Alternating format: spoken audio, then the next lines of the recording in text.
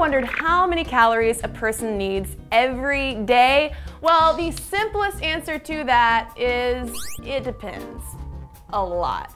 Now, you may notice on nutritional labels of the foods that you buy that if you flip it over and look at the nutrition facts, the percent daily values are based on a 2,000 calorie diet. But that doesn't mean that everybody needs 2,000 calories and that's it, no more, no less. That is simply based on an average amount of calories that an adult might need. It's going to vary based on a host of factors like height, weight, gender, age, muscle mass, activity levels, where you live, etc.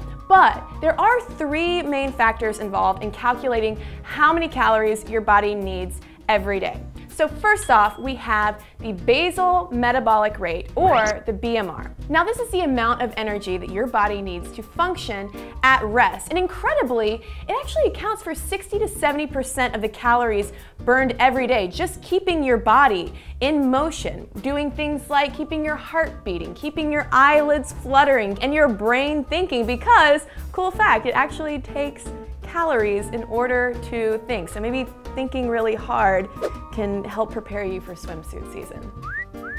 Probably not.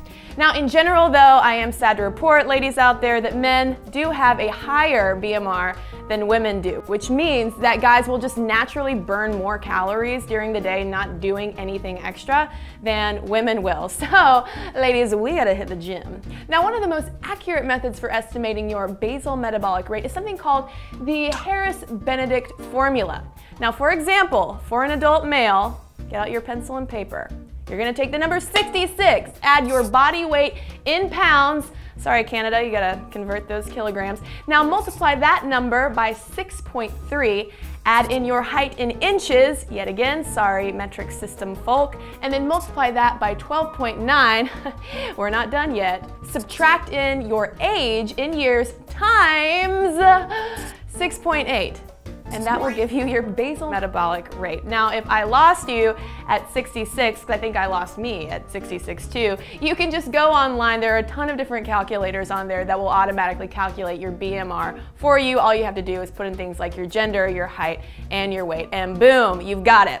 The next ingredient in our calorie equation is physical activity. This is the additional stuff that you do on top of sitting down and just letting your brain think and your heart beat and burn calories that way. It's going jogging in the morning, it's taking yoga, it's twerking. You could twerk too. I'm not gonna twerk because these hips do not lie. They can't twerk at all. But the number of calories that you burn in any given activity depends on your body weight. Now for the final slice in our calorie pie, we have something called the thermic effect of food.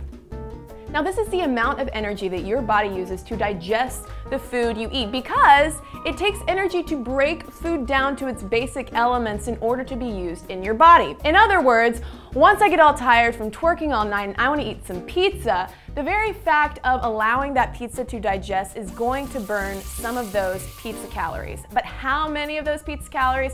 Well, to figure that out, you're going to take the total number of calories that you eat in a day and multiply it by 0.1. So you can think about it as roughly 10% of the total calories that you eat are going to be burned off through that natural digestion process. So how many calories do you need in a day? Obviously, it's going to depend on a lot of different factors, but there are so many different apps out there and websites and calculators that can help you determine things like your basic metabolic rate, the amount of calories you're going to burn from different types of physical exercise, etc., to help tailor your health and lifestyle and eating to the calorie needs that you have. So if you want to learn more about how to twerk, wait, no, not how to twerk, but how your body works, maybe when it twerks, you should check out more of our BrainStuff videos, and don't forget to be kind and subscribe.